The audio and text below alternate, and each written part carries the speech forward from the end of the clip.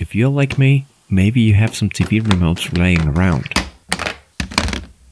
But hey, before thinking about getting rid of them, think about giving a new life to at least one of them. In this video you will learn how to use a TV remote to power on and off your 3D printer with a very small set of components.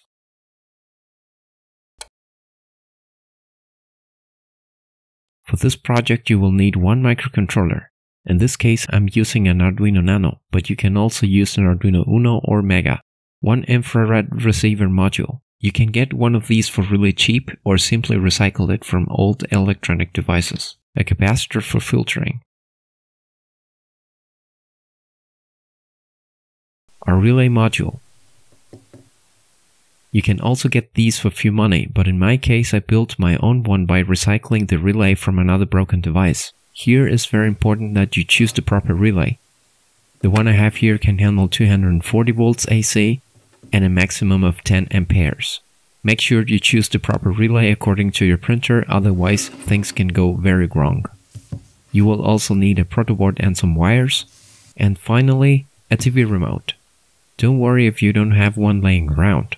You can easily use those useless buttons that come basically with every single TV remote. Let's get started. I start by sticking the Arduino Nano to the breadboard.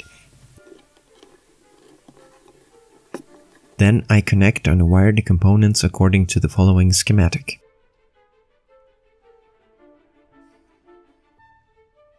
The datasheet of the infrared receiver module describes the 3 pins as follows.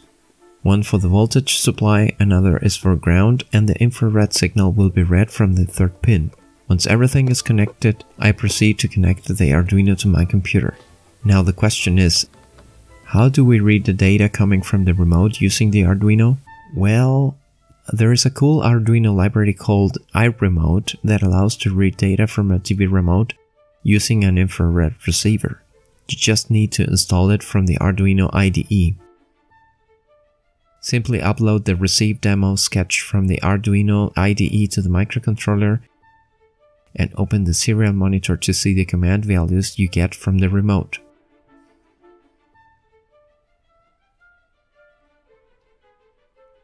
You see, every single button on the TV remote is associated with a command value, normally given as hexadecimal. This value will allow to determine which button was pressed.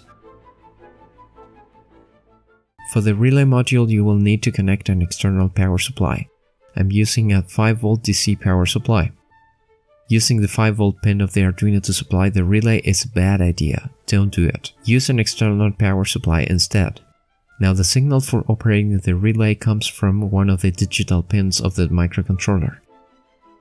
The code needed to read the data from the remote and operate the relay is pretty simple, and you can find it in the description down below. Simply download it and upload it to the Arduino. I built a very simple test setup off camera in order to check that everything is working fine. I connected the phase of the mains voltage to the common of the relay module, and the output is connected to the 3D printer. Be very careful when handling mains voltage because you could die or result severely hurt due to an electric shock. This particular relay module is a SPDT, which means that you can switch and connect one input to 2 different outputs.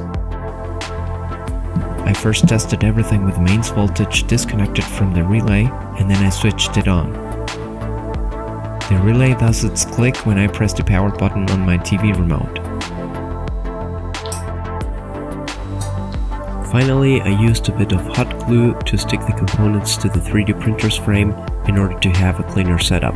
I might have created a small circuit board for the infrared receiver and the Arduino, but honestly I have been recently breathing a lot of toxic fumes from soldering many circuit boards. My lungs needed a break.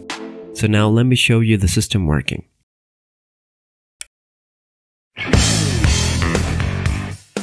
I don't want to be constantly turning the printer on and off, so that's why I first let the printer to boot and then I can turn it off again. But hey, that's not all you can do. By tweaking the code a bit and taking advantage of the Octoprint API, you can use your TV remote to command your printer to do other things, like homing or jogging.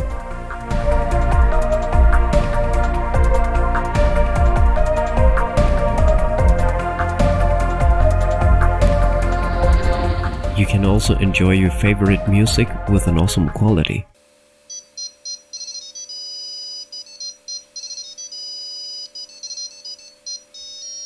Let me know in the comments down below if you want to know more about controlling the printer with the Octoprint API. That's all for now. I hope you learned something, and if you did, please leave a like and subscribe to the channel for more. I'll see you next time.